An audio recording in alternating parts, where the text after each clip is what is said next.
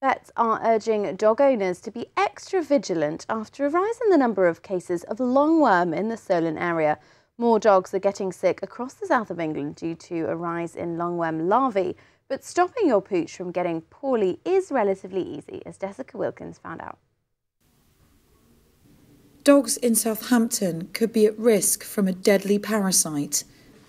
Cases of lungworm in our four-legged friends have been on the rise throughout the south, according to vets.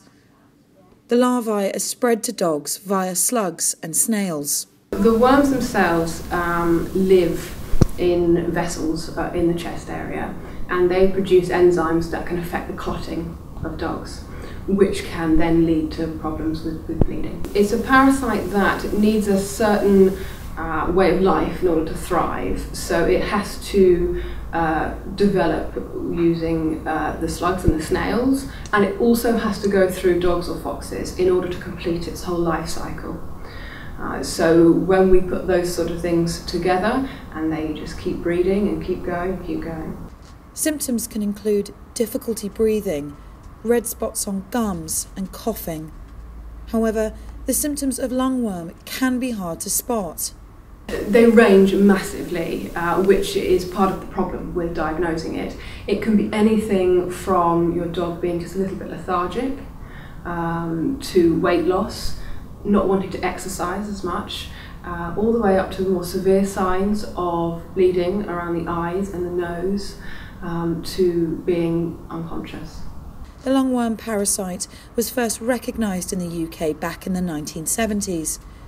It was concentrated mostly in the south of the UK, but has recently spread out to the north. A study from Bristol University found the number of lungworm larvae in the south had increased to almost 51%. Dogs who are curious and active are more at risk of picking up the parasite. Adult but young dogs, they're often out and about, they're often more inquisitive, they're more likely probably to pick up slugs and snails and things like that, but it's no way exclusive to young dogs. There are a few simple things that we can do to help prevent the problem. If your dog has any outdoor toys, it's important to bring them in the evening and wash them. Also feeding indoors, and having water bowls indoors, or regularly washing outdoor water bowls, because the slugs and snails will often, mooch around that kind of general area, and that's then when the contamination happens, and then the dogs then go out and obviously drink the water or pick up their toys. The other really important thing is to pick up after your dog, because that will then stop the spread. Prevention is better than cure in tackling lungworm, according to Dr. Harriet. Owners can use a spot-on treatment available at their local vets. Jessica Wilkins, for That's Solent.